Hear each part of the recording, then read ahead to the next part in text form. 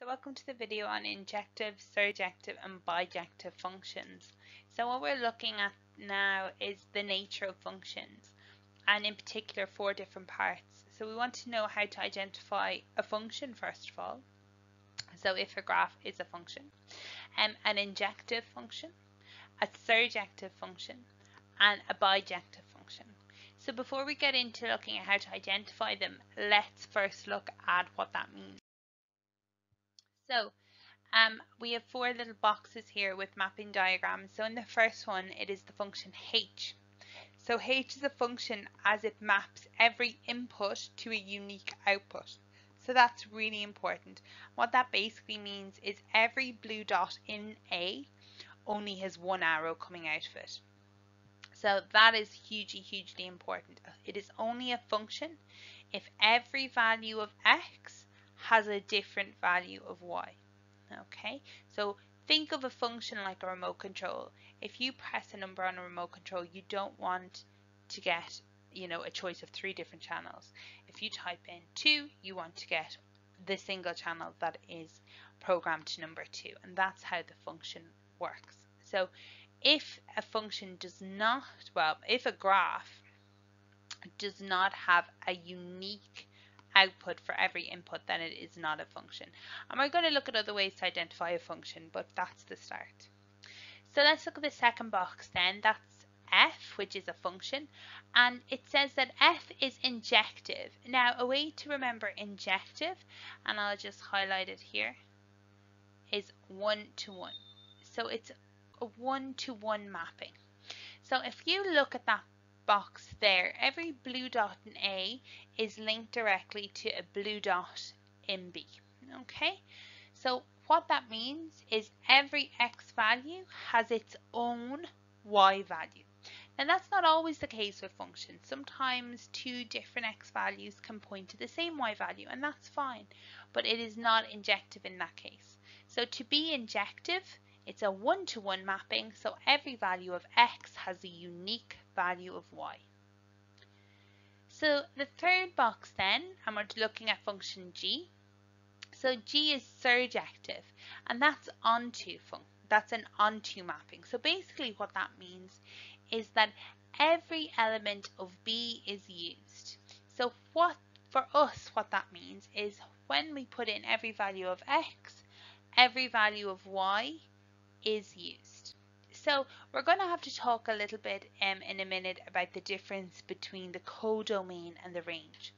So at this point you should be familiar with the domain, which is the x values that's put into the function.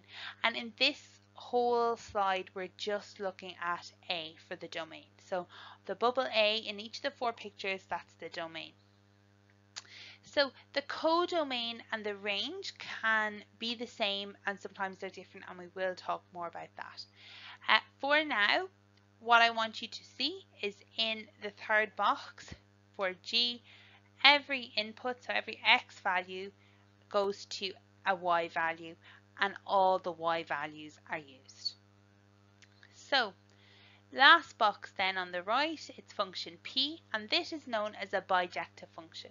So bijective, bi means 2, so bijective means it is both injective and surjective. So instead of saying this function is injective and surjective, we can simply say this function is bijective. So what that means is, remember, injective means 1-to-1. So there's a 1-to-1 mapping. Every x value has a single or a unique y value.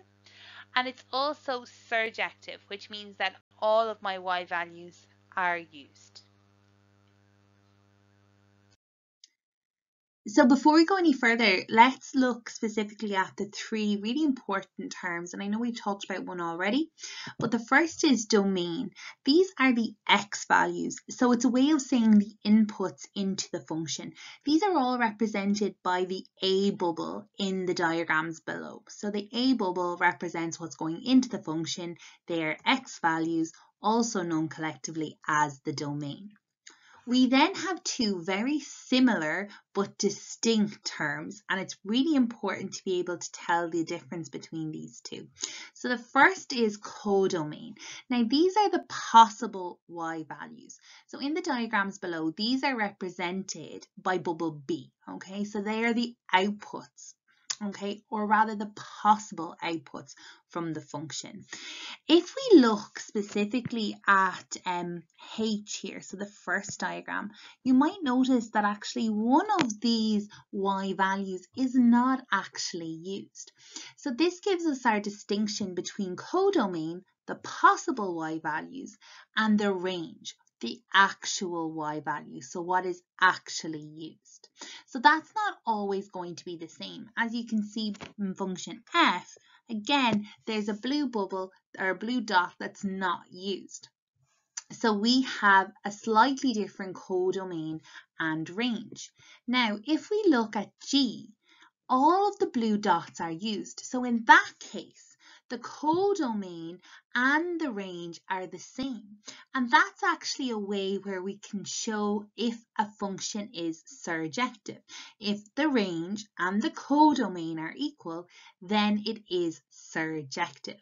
Since bijective, remember, means it's injective and surjective, in that case, again, the codomain and the range are going to be equal. All the possible y values are used.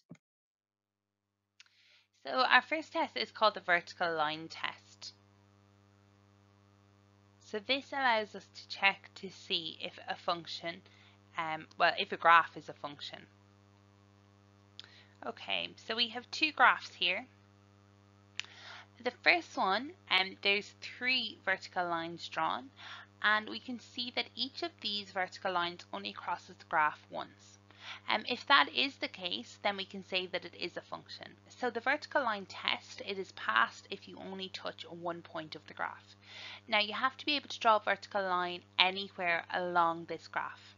Okay, and we could see that with this particular example, there would be no issue. It's a cubic, so we could keep drawing it and we'd only ever hit one point. So that one is a function. So the second graph here, we can see that when we draw our vertical line, we actually hit the graph at 2 points. So what we would say is this is not a function. So G here, it looks kind of like a quadratic on its side, but due to its nature, it's actually not a function. So we'd say that this fails the vertical line test, as the vertical line cuts it in two places. So for this first graph, we'd say yes, this is a function. For the second graph, we'd say no, this is not. So we have two different horizontal line tests, and what I would generally say is maybe you might use the first one, so this one, to see if it's injective, and then use a different method for surjective, just because often students get the two horizontal line tests mixed up. So if you think that you might, I'll show you a second method for surjective. But the horizontal line test is probably the best test we have for injective. So what we want to see is, if we draw a horizontal line, will it touch the graph at most once? So you might say it touches the graph once and then it's injective. But just be careful. At most implies that actually there may be parts where you draw a line that it doesn't touch the graph, but that's okay. That's fine, it's still injective. So we take that first example here. Here I have a line in blue drawn, labeled A, and you can see that that touches the graph only once. Now, that is not a full graph, it is cut off so we don't see the negative y values, but it is an exponential graph, and actually there will be nothing below the x-axis. So I could move this blue line well underneath the x-axis and there will be no graph to touch, but it still remains injective. So just be very, very careful. The test for injectivity is that a horizontal line drawn touches the graph at most once, so never more than once. When we look at the second graph, so this quadratic, we can clearly see that the horizontal line touches it twice. So that means it is not injective. So remember, our horizontal line test is that a horizontal line drawn will touch the graph at most once. So at the very maximum, one time. Any more than that, it's not injective. Now you might say, oh well, if I drew a line here, it only touched the graph once. But the idea of the horizontal line test is not that we can kind of find a way around it, but rather that if a line is drawn anywhere, it will touch the graph at most once. So not that there's one place where we can make it work. That's not what it means. You have to be able to draw a line anywhere and it touches the graph at most once.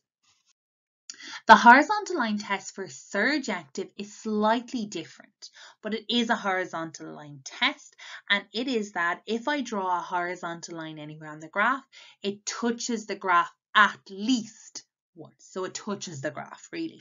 So here's an example. If I draw a line here, we can see that it touches the graph. That's fine, and this graph continues over here, so we lose it a bit. But anywhere I'll draw a graph, I'm going to touch G. So if anywhere I draw a horizontal line, I'm going to touch G. While here, right, I draw my line here, that's fine, it touches it twice. I'm not worried about that for surjective, but I draw a line here and it doesn't touch the graph. And that is an issue. The fact that there is a horizontal line that can be drawn that does not touch the graph, that is a problem. It is not surjective. Now, like I said, I'm not a fan of having two different horizontal line tests. So I'm going to show you two different ways instead of this horizontal line test that you can still test for surjectivity. So the first here is, if we look at the graph, are all the y values being used? So let's look at my graph here. So here's all my y values, and they are being used because this graph is going up to infinity and down to negative infinity. So all the y values are being used. In my second graph, are all the y values being used? And actually, no. I'm only using these ones I've highlighted in yellow.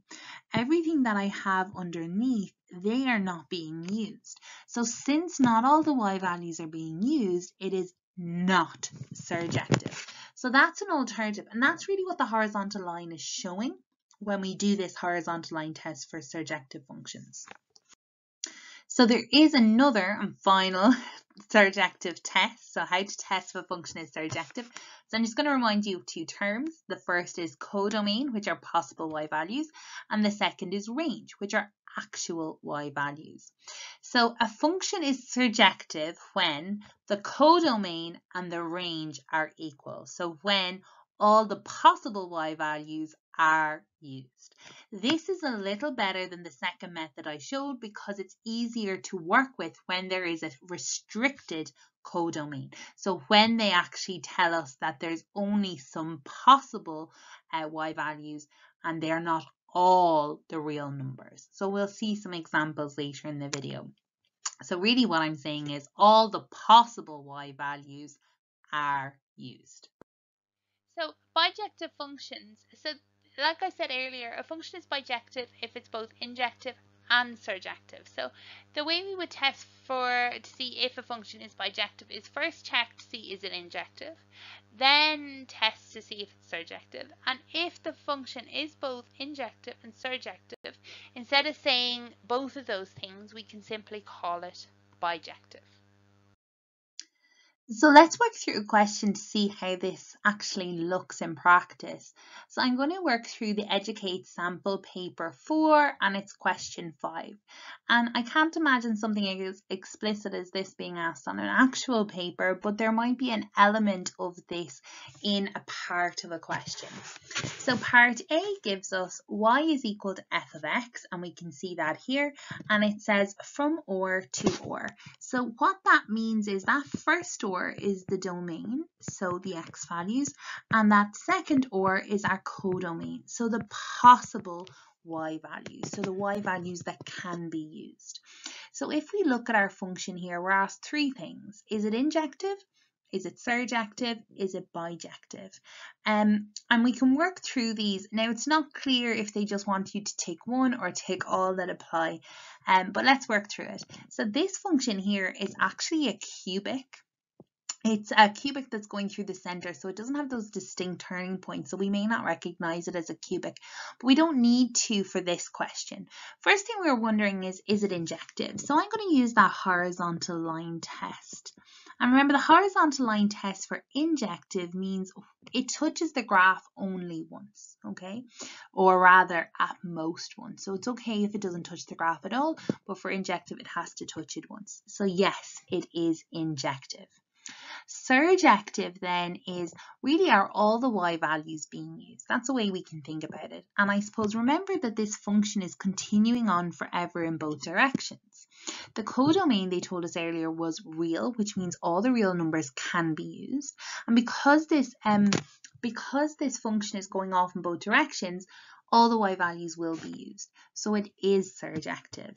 Another way we can do or think about surjective is another horizontal line test, which is the horizontal line test for surjectivity. So if I draw a horizontal line, will it hit the graph? And if it hits the graph, no matter where I draw it, that means it's surjective.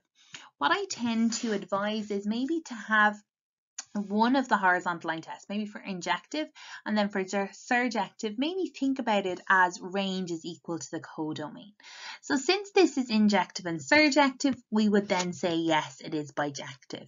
The reasoning would be for injective that it passes the horizontal line test for injectivity, so i.e. a horizontal line drawn will touch the graph at most once. For surjective, you can again talk about the horizontal line test, but I would prefer to maybe talk about the range of y values is equal to the codomain, which are all the real values. So part B is y is equal to g of x. Again, they're telling us that really there's no restrictions, that the domain and the codomain are both or. So that's really like normal, no restrictions, but just to be aware of how that's written. Now we do have function notation which takes that domain and codomain and includes it. And we'll meet that in, if you haven't already met it, you'll meet it in future videos. So here we have another graph that it kind of looks cubic. It looks a bit strange here, but kind of cubic. We want to tell, is it injective, is it surjective, is it bijective? So again, let's use the horizontal line test to see if it's injective. And if I draw a horizontal line, there is a place where it'll touch the graph more than once. So this is not injective. Now you might go, but sure, look, can I not draw it here because it only touches it once? And I suppose the point of the horizontal line test is not that there is a line that can be drawn, but rather that anywhere I draw the line, I will only touch the function at most once. And that is what the definition of the horizontal line test for injective really is. So it's not about trying to find the loophole. It really is about applying it. Is there a place where a line is drawn that touches the graph more than once? If that exists, then it is not injective.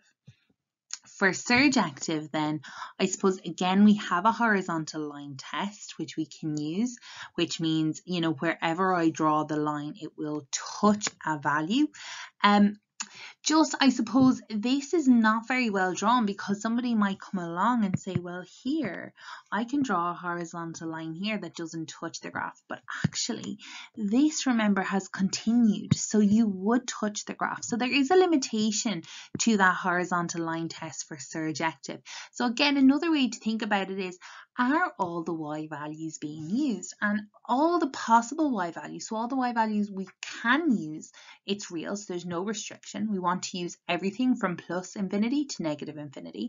Because of the way this is set up, we're going to continue on forever in both directions. So therefore, all of these values will be used, which means it is surjective. Does that mean it's bijective? And actually then, no, it is not bijective, because bijective, remember, means injective and surjective. So if you're ever asked about bijective, or injective, surjective and bijective. You want to break it down really about injective, then about surjective, and then think about it in terms of, well, then what does that mean for bijective? So let's look at part C. So part C is really interesting. It gives us y is equal to x squared, but we have a very interesting restriction on the domain and the codomain here. So here's our domain. And here's our codomain. And the restriction is that we are only dealing with z plus, so that's positive integers, union 0. So this basically means all the positive whole numbers and 0. So 0, 1, 2, 3, dot, dot, dot, dot, on forever. Now, if I said to you, you know, draw this quadratic, so y equals x squared, it would look something like this, okay? But that is if there was no restriction. So if that was where it's or to or, so where we're dealing with all real numbers can be put in and all real numbers can come out. That's what it would look like, this continuous line. Because we now have the restriction, it's not going to look like this. So the restriction is, I suppose, let me get a highlighter so we can get a sense. We're only dealing with so positive whole numbers and 0 and positive whole numbers and 0. So we're only in this section of the graph, so quadrant 1. And because it's not real, we're not talking about all the in-betweens. So when we draw our points, it's going to look like this. So that's really what we have. Now, as a graph, that might not look like a function really to you right now, but I suppose it is. It's just one we don't tend to graph because it looks a bit funny when we graph it. So because we're dealing with positive whole numbers and 0, a more efficient way to work will be with a mapping diagram. So let's work this as a mapping diagram. So 0, this is my domain, so I can't obviously put in everything, but I'll do a dot, dot, dot. And my codomain then is going to be the same one because they have the same restrictions. So z plus positive integers and 0. So 3, 4, 5, dot, dot, dot. So there's my two bubbles. The reason we don't use bubbles like the last two is because real numbers are all the numbers and there is so many even between the whole numbers. It's so hard to do. We could never really do it. So I suppose it's important to understand when maybe a mapping diagram might be a more suitable method to explain your answer. So again, the function is y equals x squared. So if I take 0 and square it, I get 0. So y is equal to x squared, that's the function. 1 squared is 1. 2 squared is, 4. Misjudged it. There we go. And 3 squared would be 9. So I've kind of fallen off my diagram there a little bit, but it will go to 9 there. So from the diagram, we should be able to see very, very quickly, because actually sometimes the mapping diagrams are much easier than the graphs even to work with. So is it a one-to-one mapping? Will I ever repeat a y value? And the answer is no. So yes, it is injective. Surjective, are all the y values used? So is the codomain, the bubble B, equal to the range? So where the outputs actually exist? And the answer is no. Because if I look, 2 won't get an arrow to it as such, so it won't be an answer. 3, 5, so it'll only be the perfect squares. So therefore, it is not bijective. Now, could I have used a graph? Yes, of course. So horizontal line test. Now, this brings us to like a very, I suppose, subtle little idea about this horizontal line test for injective. So it is a horizontal line drawn will touch the graph at most once. So it is okay if it doesn't touch the graph at all. Sometimes students get confused with that. So the fact that it doesn't touch it, that's fine. It's still injective. And then I suppose for surjective, that horizontal line is, if I draw it, will it hit the graph? And the answer is no. You can see that the horizontal line I've drawn shows injective, and also shows that it's not surjective. Another way to think about it is, are all of these y values that I've highlighted in green used? And it's like, no, because we're dotting, we're not even doing a continuous line. And I suppose you have to think again in these whole numbers, but there are whole numbers there that aren't used. So like 2, 3, 5, and so on. So part D then, it's actually the same function, but the restriction has changed. That's going to change how we approach it. So this restriction is real plus to real plus. So only the positive numbers, but we are talking about it being continuous. So when we draw this, how it's going to look, and I'll draw it here because that can be our reasoning. I'm only dealing with, again, what looks like the same as the last question, but when I plot it, that's when we're going to really see the difference. So we have like 1, 1, 2, 4, and when I plot this, it will be a continuous line like this because it's OR. So all of the numbers are included. So remember, OR stands for real, which are all the numbers on the number line. So positive real numbers. So then if we look at this part of the graph, we kind of have a bit more to work with. So we can go back to our horizontal line test for injective. Touches the graph once. There's nowhere it would touch it more than once. So it is injective. Surjective, are all the values used? And the answer is yes, it will use all the possible y values. So that's a tick. Now you might say, but there's no y values used down here, and that's okay because remember they restricted our codomain. So they restricted the outputs that we can have to just positive answers, and we will only get positive answers. So that's there. So is it bijective? And the answer is yes. Again, you could have used the horizontal line test for surjective.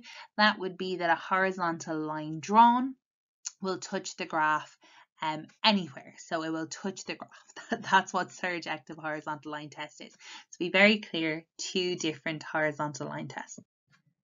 Part E, and the same function again. So we have y equals x squared, but again, they've changed our restriction slightly.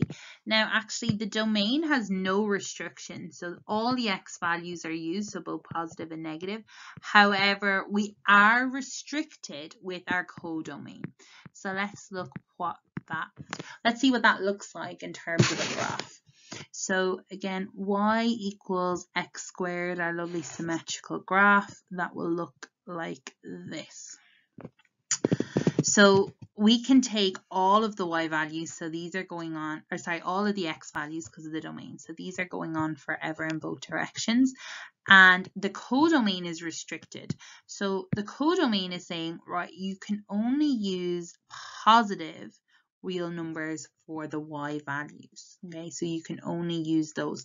So really what's happening, if I take another color, is I'm cutting the graph here. I don't care about the negative y values, so that's all disappearing. But now if I look at that graph and I do my injective horizontal line test, I can say, okay, well, regardless of that restriction, nothing has changed. Horizontal line drawn will touch it twice, so it is not injective. But surjective, okay, so let's think about that.